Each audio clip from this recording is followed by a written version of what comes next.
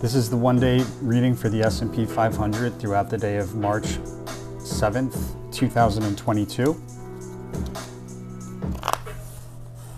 The current date and time is 9:20 on March 1st, 2022.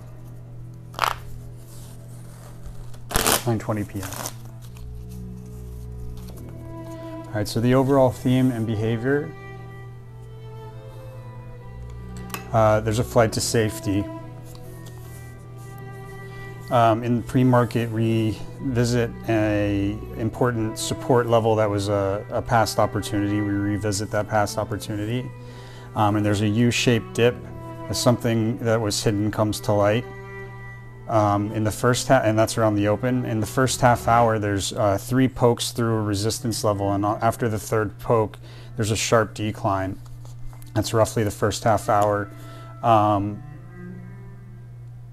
A courageous rally out of a sharp decline between roughly 10 and 11.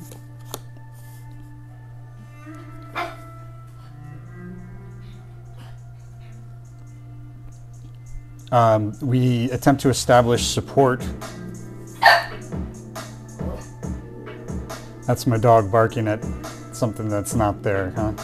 So, okay, so we attempt to establish support between 11 and 12, and then between 12 and 1, there's a move higher followed by an equidistant move, almost like a mirror image move back down, and 2 equal and opposite moves and cancel each other out. And that's roughly 12 to 1. There's an opportunity within a decline to open up some long positions or buy some calls. Interesting. In the midst of a decline, there's an opportunity to do that. The decline continues into roughly the 2 to 3 o'clock hour and into the 4, and picks up steam in the 4 or the 3 to 4 o'clock hour. There's sideways fluidity after a sharp decline around the close, and in the post market we have further decline. And in the case of Strife, what we'll see is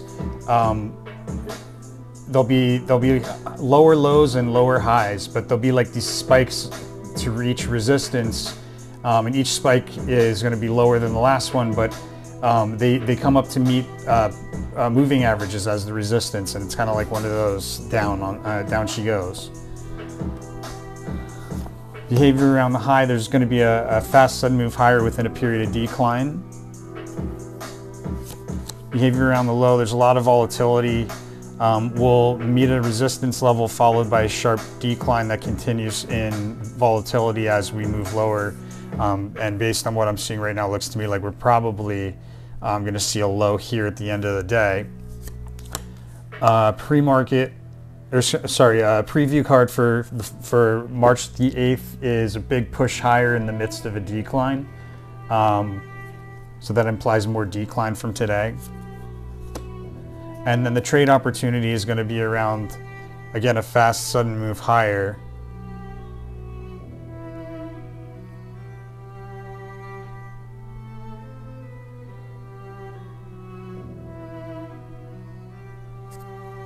Interesting that this is here. It's probably a good opportunity to sell calls the following day, but we'll have to see in the next reading. So that's the SO meta portion, or that's the SO portion of the March 7, 2022 S&P 500 reading. We'll stay tuned because we're going to do the meta pattern recognition portion. I'll see you in a bit.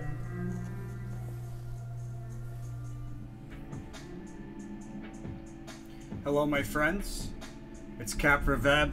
This is the S&P 500 one-day reading for March 7th, 2022. It's currently March 4th, 2022, 1:27 a.m.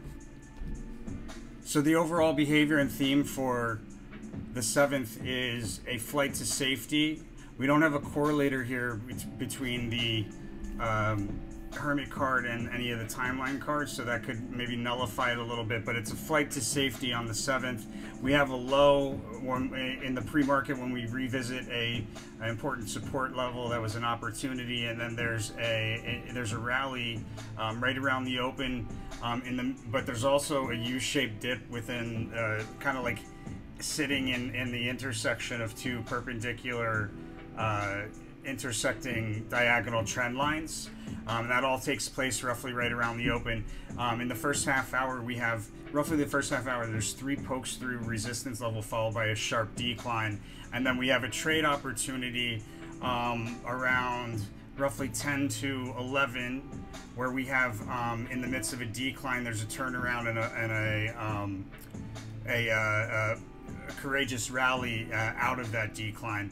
However, there's another low correlator between roughly 11 and 12, so somewhere in there, there's likely another low or a second low for the day, and it's at the power support level, which power is in a lot of cases used as a significator for support level, so that could be prominent.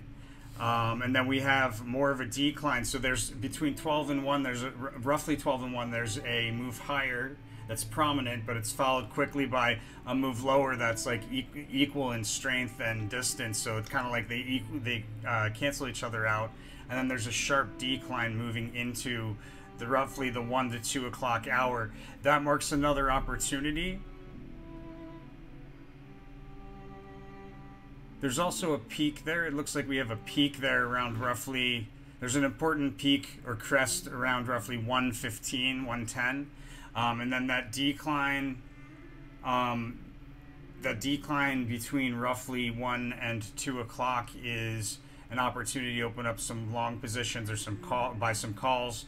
Then we have another sharp decline through multiple support levels, followed by another trade opportunity in the last hour, where we have a peak and in the midst of a big move higher. There's like a big push to the upside right around the 2 o'clock mark, but then that's followed by a sharp decline out of that peak, and there's a trade opportunity as well. A low correlation right at the end of the day in the midst of some sideways fluidity, equal amounts of bulls and bears, inflow and outflow and all that right around the close.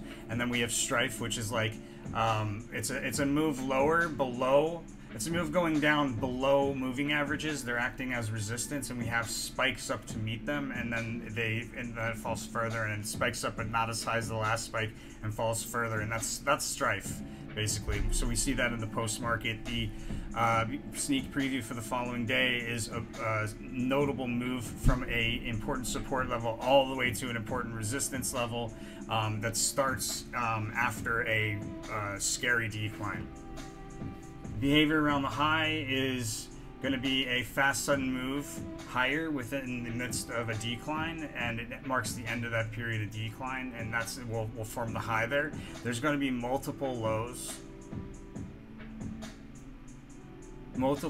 guys, and in the midst of some notable volatility, and at least one of the highs is going to be very close to one of the main lows for the day as well. So like they're in quick sequence, and I'm sensing it's likely right around that 2 o'clock mark that we see that high and a sharp low.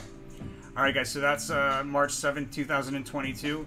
I hope this helps out. Let me know how you do, guys. I'd love to hear about it. I always respond back.